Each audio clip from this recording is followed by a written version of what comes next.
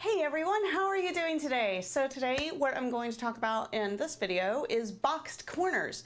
A lot of bag patterns have this concept of a boxed corner, and what this does is it adds depth to the bag. But oftentimes it's really hard as a new bag maker to understand what it is you're supposed to do. And a lot of the patterns have not poor instructions, but difficult to understand instructions if you haven't actually seen the technique before. So I'm going to have this really quick video go over boxed corners, what they are, some tricks that I use to make sure that the seams line up, and how to actually sew that seam. So let's get into it. So I'm going to go over really quickly what a boxed corner is. In my beginning tote bag tutorial, we had a very simple rectangle. And so this would be the top of the bag and the bottom of the bag, and you seamed down the side, down the bottom, and up the other side. And so the bag didn't have any depth. And what that means is that you basically would fill up the bag and it would start to bulge at the bottom of it. So as you start to get further into bag making, you'll want to start adding that depth before kind of diving into like a gusset, which would give the bag this kind of three-dimensional look. My art is fantastic, by the way. So then you get a grocery bag. And so this here would be considered the gusset. But that's a little more advanced and a little more complicated to do. And so what you'll find is that a lot of bag makers will make it so that you have this, just this line here at the bottom, and you create that with a boxed corner. So we'll go ahead and get rid of this. And so what you'll do is you make, you know, say this is going to be 9 inches tall and it's going to be 7 inches wide. If you want depth to be 2 inches, you need to come out 1 inch to the side of your pattern piece and 1 inch to the bottom, like that. And then depending on what your seam allowance is, you're going to add that to each of those little wings coming off of your main pattern piece. And so for me, I normally, when I write patterns, include a 1/2 inch. And so we'll have an additional 1/2 inch in here. And so what you end up with in this whole section here is an additional 1.5 inches, but you leave this section down here empty. And the reason for that is because what you'll do for boxed corners, you'll stitch down this side, stop, stitch down this side and stop. And of course this would be on the other side as well. I don't want to leave that out. Stitch up that side and stop for each of your pieces.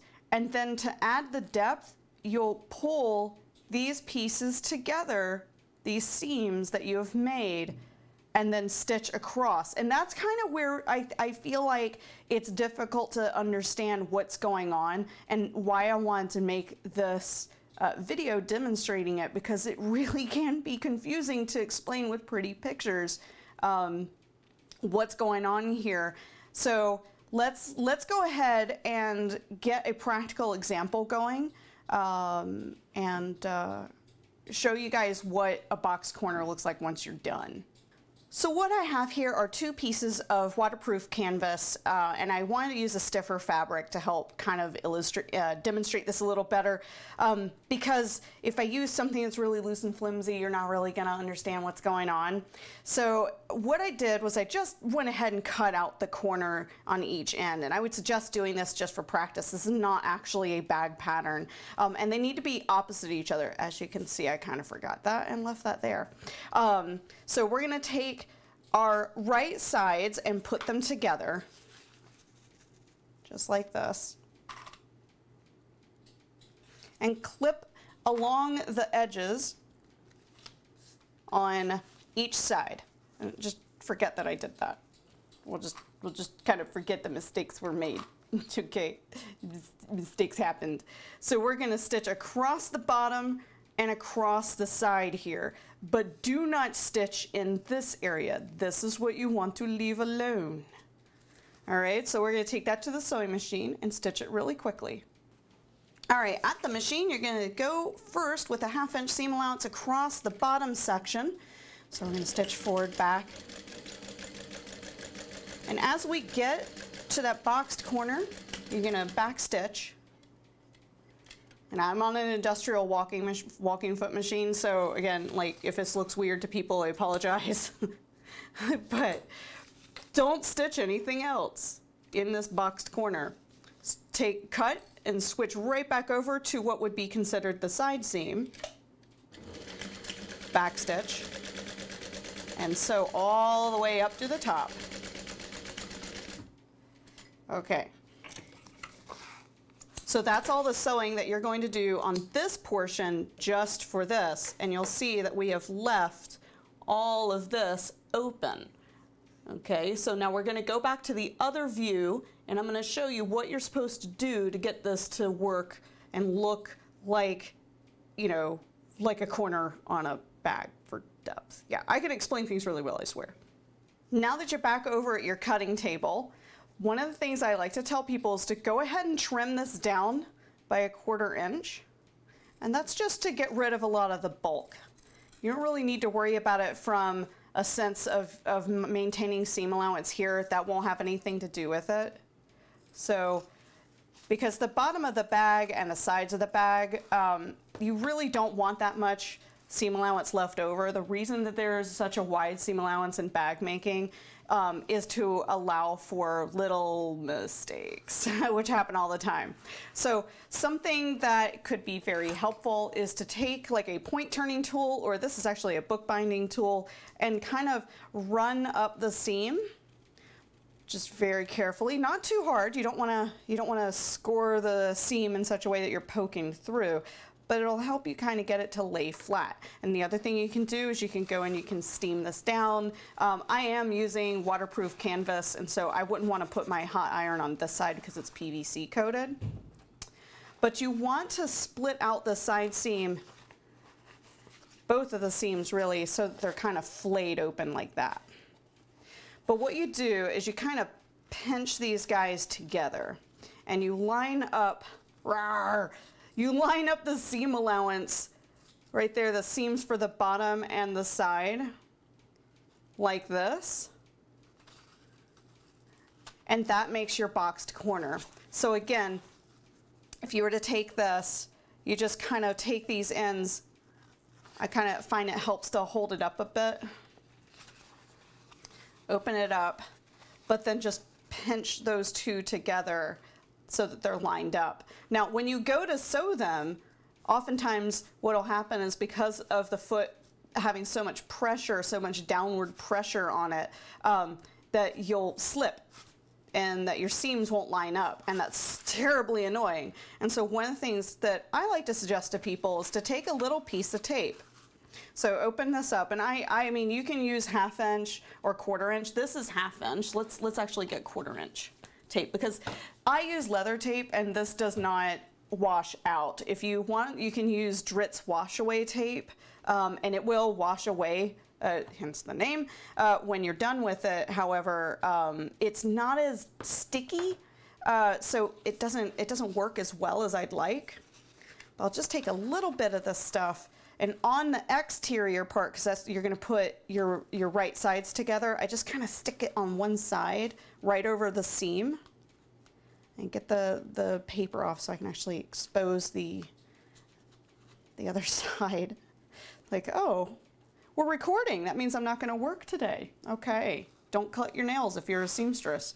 And then just kind of take these guys, open them up, and line them up, and then press down to keep them from shifting. And so that'll stop it from doing any kind of wonky shifting when you're sewing it.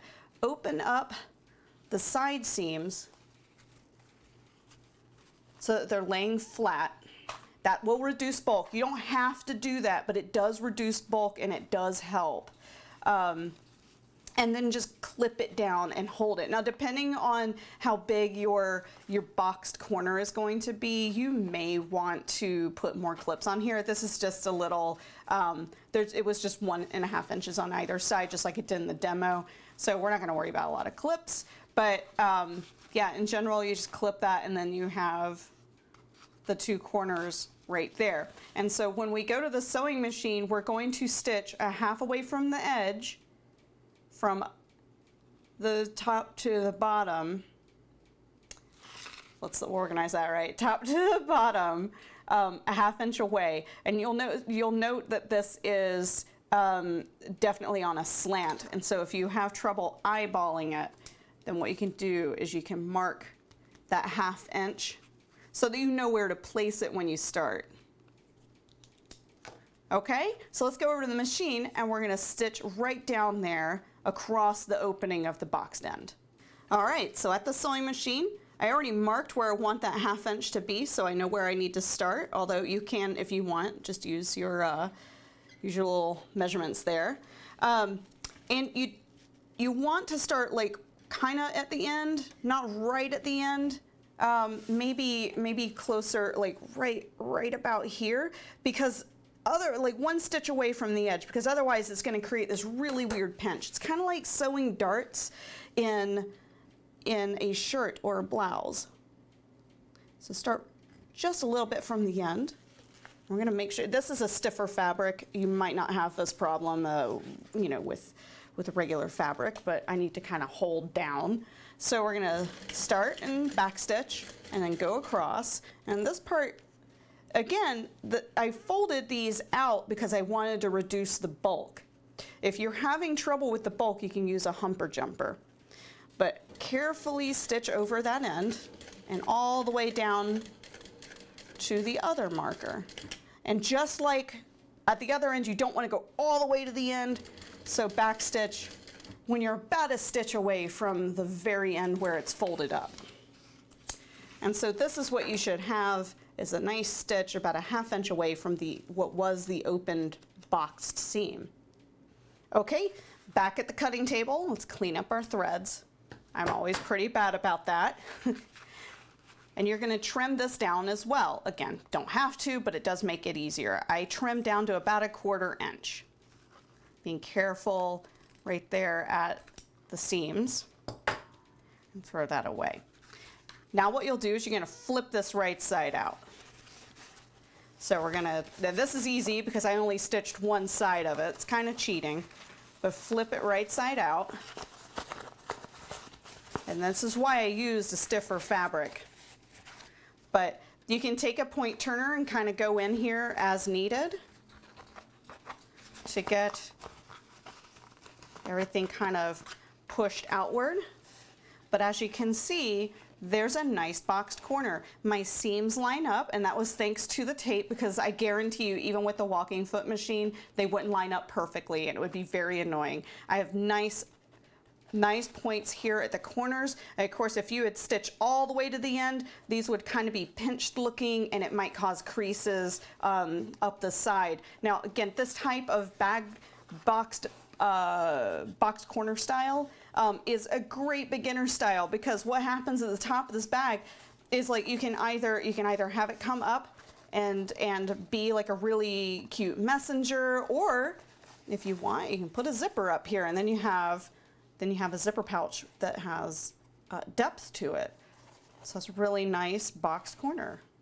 So I hope that helped you out and helped you understand how boxed corners are made, how to get your seams lined up correctly, and if you want to start, taking that tote tutorial and adding depth to a very simple tote, this is how you can do it. So thank you very much for watching. Please like and subscribe. If you like live streamed content, I also stream live on Twitch on Mondays, Tuesdays, Thursdays, and Fridays from 8 p.m. until 10 p.m. Central. Thank you so much. Bye.